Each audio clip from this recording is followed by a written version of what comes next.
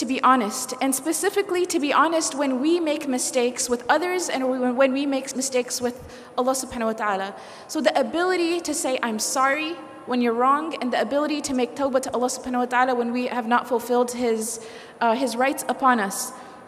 It comes from a place of honesty. It comes from a place of total surrender and honesty with Allah subhanahu wa ta'ala. And this is something that really does clear the fog.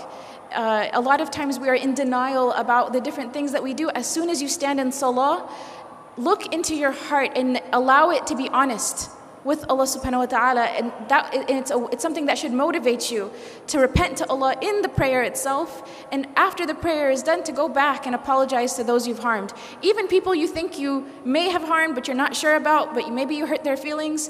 Even in those cases, if you're afraid, because people are always worried about what will they think, what will they think, what will they think? If you approach someone and your motivator is truly Allah subhanahu wa ta'ala, Allah will bless that interaction.